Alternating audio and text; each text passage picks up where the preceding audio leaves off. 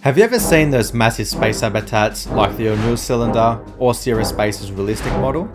Inspired by these giants and with a touch of sheer madness, I decided to create my very own space habitat. But I didn't stop there. I added a giant cherry blossom tree for a touch of life. Then we built a crazy looking artificial gravity attachment.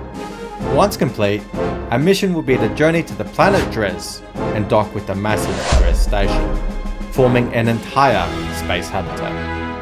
But first, we had to perfect the design. Our main concern was stability. After all, a cherry blossom tree and a rocket needs to be strong enough to survive the journey to space and beyond. So after many hours of tinkering, our custom-made cherry blossom tree inside a makeshift space habitat was ready.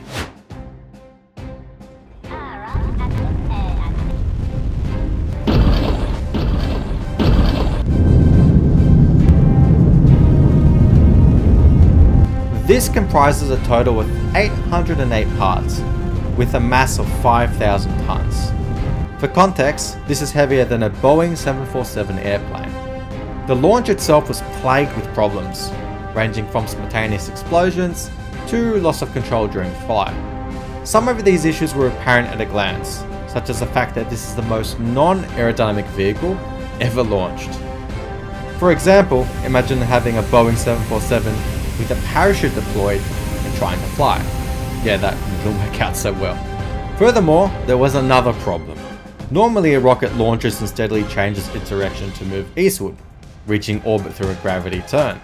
Unfortunately, during my testing, the space habitat rocket proved too difficult to control. As a result, we had no choice but to launch it straight up into the sky and make the turn to the east only after reaching space. This decision was made to avoid the trouble of fighting against the atmosphere. Though this didn't spare us from the frequent rocket explosions.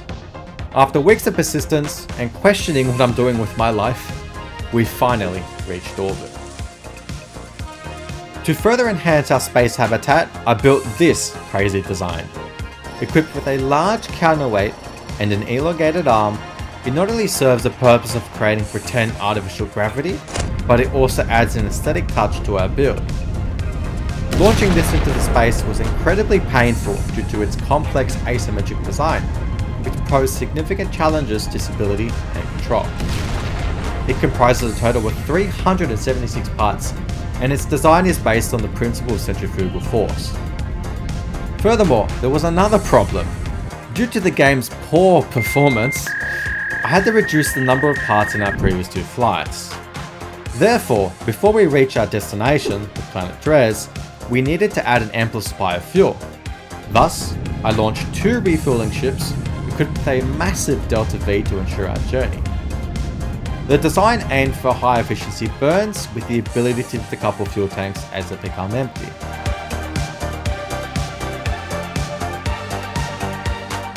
After several hours, we successfully docked both refueling ships.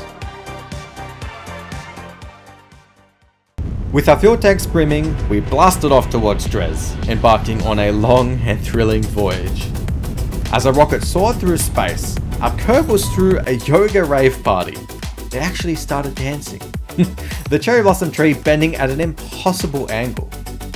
While engineers on Earth worked tirelessly to counteract wobbly rockets and ensure stable flights, our Kerbals were lost in the beat of the music, dancing and swaying to the rhythm.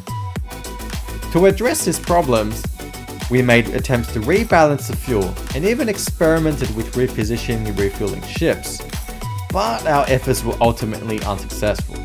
Years of adventure passed in the blink of an eye, and the party came to an end. The Kerbals donned their serious faces. Finally, the moment we've all been waiting for, docking with the magnificent Dres Station. We first attempted docking with the artificial gravity ship, but encountered challenges due to the imbalanced mass and RCS thruster positioning. Just when we thought we achieved perfect alignment with the Dres Station, we would unexpectedly zoom right past it. After 6 attempts, persistence paid off, and we were finally connected. Then came our space habitat's turn. The gentle swaying of the tree made the process nerve-wracking.